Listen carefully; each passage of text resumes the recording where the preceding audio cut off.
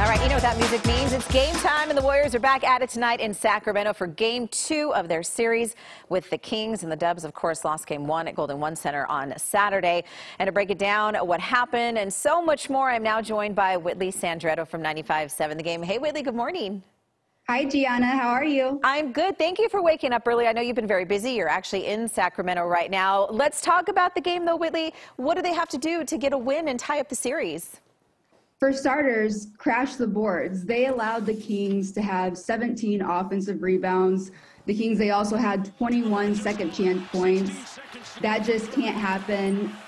Klay Thompson, it wasn't his best game on Saturday, but you got to think he'll bounce back. He's a great player. Great players very rarely have two bad games back-to-back. And also defend without fouling. They allowed a guy like Malik Monk to come off the bench, get to the line. He shot 14 free throws, and that simply just can't happen. No, it can't. And I think that was a big part of what hurt the Warriors with De'Aaron Fox doing really great, too. Both of them in their playoff debuts went off. So how do the Dubs contain them? De'Aaron Fox, I mean, once again, it starts with defending without fouling. Fox, he had 12 free throws, and like I just said, Monkey had 14 free throws. So they got to defend without fouling. And Fox, actually, I think they would settle with him shooting threes. Yeah, he got hot in that second half, but for the most part, he's not a great three-point shooter. So I think they would settle for that, but I think, too, you have to prevent him from getting hot in the second half. He's one of the best late-game players in the league, so you have to find a way to slow him down. Most definitely, and defense is the key to that for sure.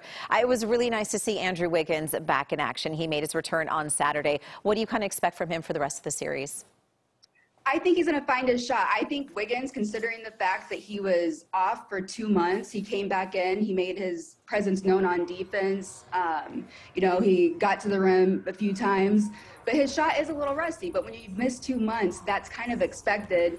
And so I know post-game Wiggins, he was very confident that his shot, he would find his shot. Draymond, Steve, they all know that Wiggins will shoot the ball well. And I think it's only up from here, like Wiggins said. And I think he'll just continue to get better each and every game. Okay, Willie, I don't like to panic. This is only game 2, but I don't like being down right out of the gate. So what is your prediction for the rest of the series, and especially tonight? What are we going to see from the Dubs tonight? I'm always going to take the Warriors in a 7-game series. I will, until they prove me otherwise. They've just had too much experience. I said from the very beginning, I think it's going to be Warriors in 6, and I still think it will be Warriors in 6. But I think tonight that you'll see the adjustments that they need to make. Steve Curry's one of the best coaches when it comes to that. You know, they watched film yesterday at practice. They didn't have an official practice, but they literally just studied film, came up with game plans. So I think they'll make the appropriate adjustment, and fingers crossed, knock on wood, I think they'll get the win.